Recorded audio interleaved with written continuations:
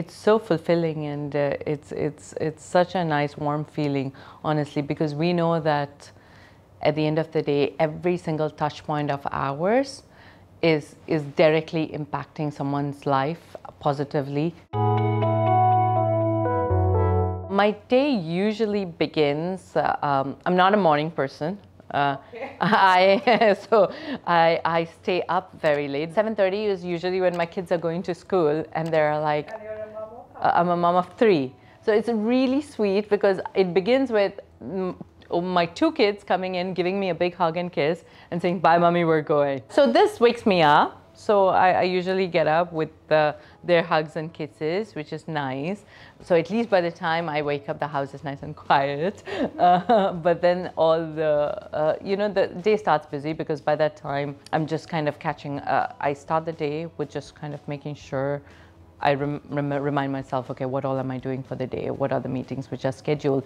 Things have changed so much in the last 2 years, right? So for me, it's a real hybrid between online meetings, because I manage a lot of the GCC business. So GCC business, earlier when I was managing, it was more, how do I go out there every 2 months, every 3 months, and how do I kind of be on the ground? Whereas that's completely shifted. So now I'm able to be in touch with them on a daily, weekly basis. I do have a nice variation of connecting with the teams which are remote, as well as trying to be with the teams here. One of the nice things that's happened after COVID is now we go to them. We don't ask anyone to come to the corporate office anymore. We're like, we want to be, again, closer to our people, closer to where the action is. It's a little bit more commute for me, but what is nicer is I'm closer to the teams in our own units. Internally, I probably have around 4 to 5 meetings in a day. And then I usually have 3-4 external meetings. So it's meeting with the key stakeholders. As a public company, we still have a lot of investors and those kind of stakeholders that you engage with. And then some meaningful doctor interactions, senior doctors. So those are kind of the external facing meetings which happen, and quite a few of them.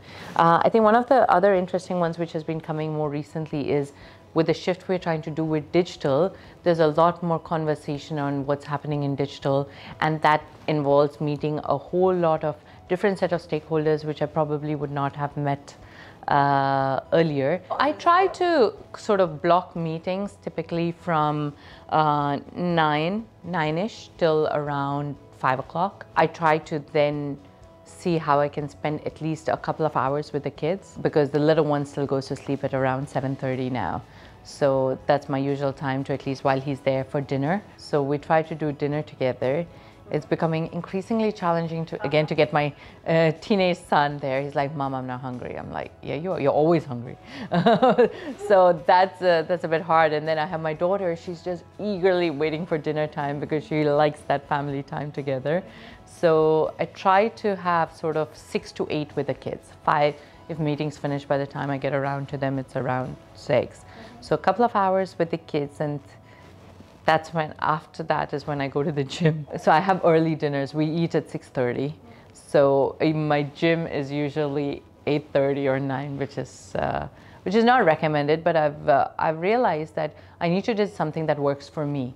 I've tried to do getting up at 6:30, 7, and then I'm like dead before the day even starts. So for me, I'm like, this works, and I've done this for so long that I'm happy going at 8:30. I finish at 9:30, 10, and then I work a couple of hours after that. It helps me kind of reflect, think about what needs to be done, my prioritization, and by that time, again, the whole world is a bit quieter, so it's easier for me to kind of distill and focus, because you're sitting with 500 emails in the inbox, and I'm not going to be able to respond to 500, but at least how do I choose the 20 that I need to attend to? I typically have a 3-week schedule, which is kind of locked in.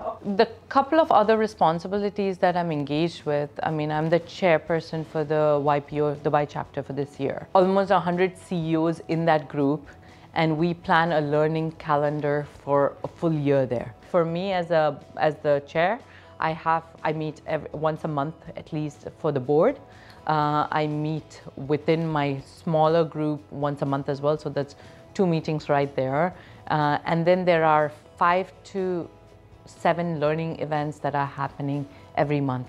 So it depends which ones relate to me and which ones I want to attend. I founded this group, the Dubai Healthcare Business Group, which has representations from all the healthcare providers within Dubai, which represents almost 80% of this market, and I'm the managing director for that. So that also kind of takes up a reasonable amount of time. Hence the 3-week planning becomes necessary.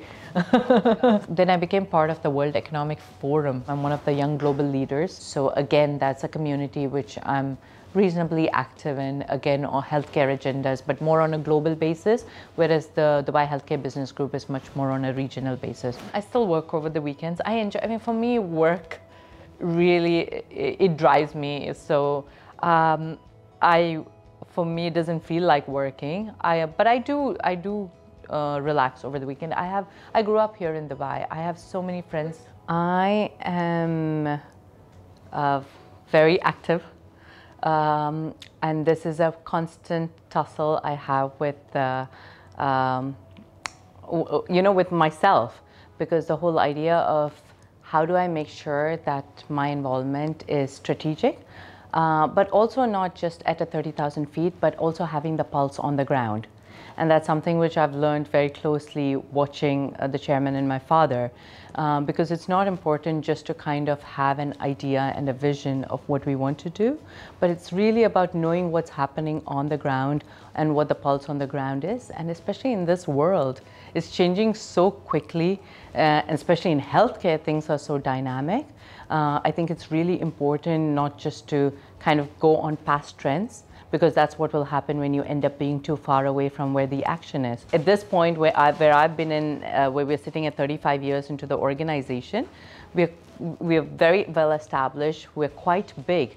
So it's really very important to be able to strike that right balance. At least for me, what I try to do is make sure that I'm not micromanaging, but also I know what's happening so that I can be more aware about what are the best decisions to take depending on what's going on in the world and for the organization, as we see how healthcare is evolving and how people's behaviors are changing. It's so fulfilling, and it's such a nice warm feeling, honestly, because we know that at the end of the day, every single touch point of ours is directly impacting someone's life positively, making them either cure, get better, or stay well. So we feel very, very passionate about this cause and being able to be right there, positively being able to touch someone's life. I'm a chartered accountant, so I used to try and make myself think, this is really nice. I'm making sure the health of the economy is good because I'm making sure that the health of the company is nice by all these balance sheets being audited well and all the consulting work. But at the end of the day, for me personally, it wasn't fulfilling enough. I needed something which was much more powerful, which much more resonated with me. And I guess part of it was I grew up in this family where it was all about what can we do in this community, how can we contribute, how can we serve. So for me, every morning, it's amazing waking up knowing that, hey, what can we do today, which means someone else will have a better day.